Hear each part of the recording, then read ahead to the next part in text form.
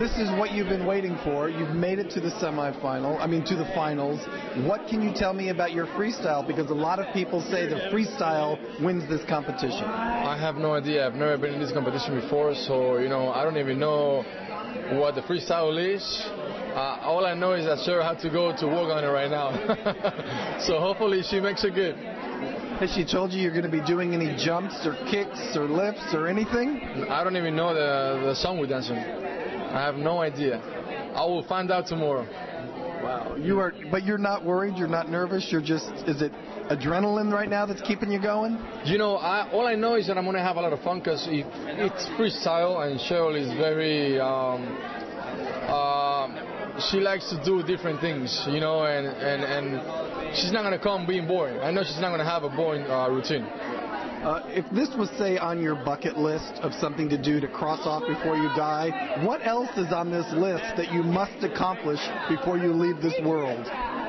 I'm not ready to leave this world yet. I'm not even thinking about that right now. I have too much to give to my babies. But, something you just want to do in life that you...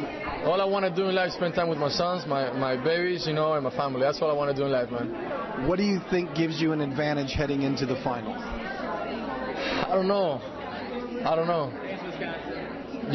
Right now I'm not even thinking about that. I'm just trying to give myself the whole time this week, into my routine and nail it down. That's all I need to think about right now, and and the rest leave it up to the fans and God.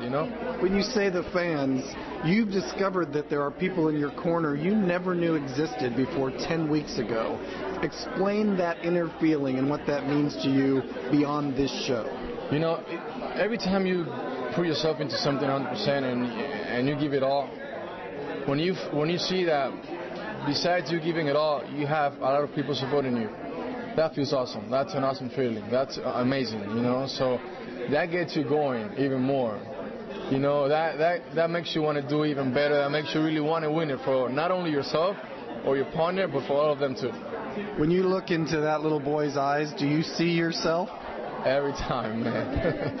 Every time. I don't only see myself, I see my whole life there. Yeah. So you're kind of, right now, not only a happy dancer, but a proud father because you're showing your son anything is possible in this world. Yeah. I thank God every day for putting me in this position in my life and having this beautiful boy right there standing looking at me and being able to give him everything he needs.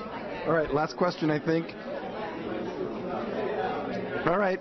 The last question is just, if there's one thing you would like America to see on Monday night about who you are as a dancer, what is it? Whether it's an emotion or a move or a statement? Just try to show America that every little moment of your life you need to enjoy.